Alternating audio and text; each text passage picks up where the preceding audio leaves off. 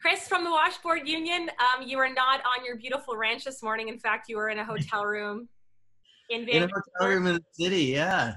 How does this feel, post CCMA weekend compared to other ones in the past? Look, it's obviously different, and we were ready for that. But coming off the high that we've had the last 2 days, it still feels the same way. We had two really big wins for the band this weekend, and I'm just so excited for us and for our team. Our team has worked so hard the last few years.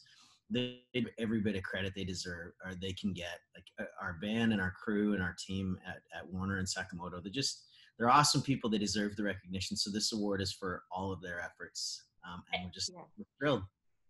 And they won some awards, but you guys as a band also took home Roots Album of the Year for Everbound, but also fifth time. But also you won Group of the Year for a third year, which is like, how do you even top it now? I really don't know. We were not expecting that by any means. I don't think we've ever been expecting that to win Group of the Year. I mean, that's the pinnacle award for bands, and for us, it's just.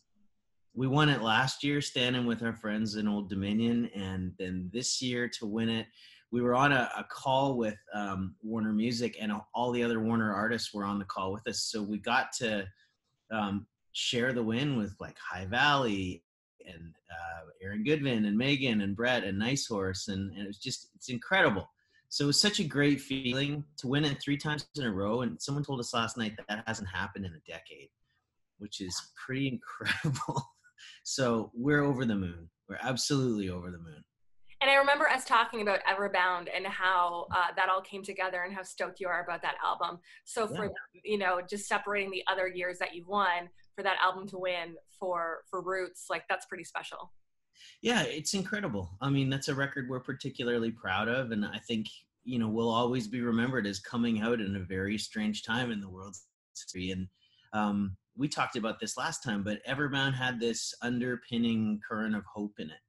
And it just felt like it was important to put that record out during this time. And I'm so glad that we did now.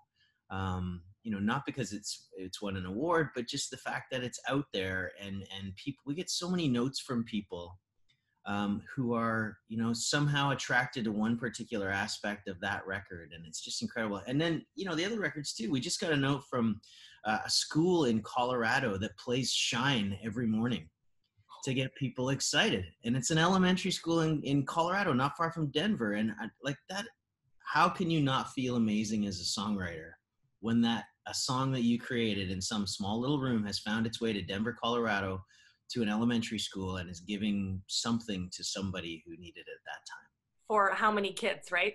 Right. It's the greatest feeling in the world. So again, looks a little bit different post CCMA award weekend. Maybe you're a little more less hungover this morning than most. But what does tonight look like?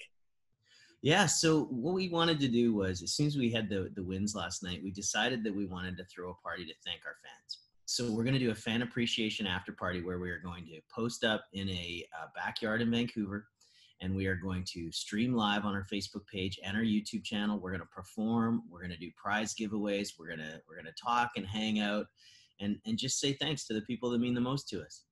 I think that's very special that, despite everything looking different, you still know that that is a number one priority, is to thank the people that made it all worth it. It is the only reason.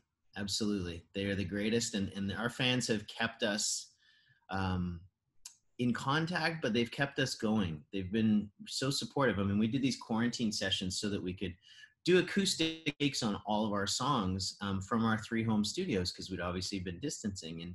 And people were just like, when is the next one coming out? When are you doing this? And so it's fantastic. And then they were suggesting songs that they wanted to hear. So, this is a thank you to them for sticking with us and being so supportive over the years. And like anybody who came to a Washboard show or told a friend about us for the first time, it's just a great opportunity to give back and say thanks. Well, congratulations, and we're very proud for you from afar in Ontario. That's awesome. And I'm so glad to see you healthy and happy and doing well.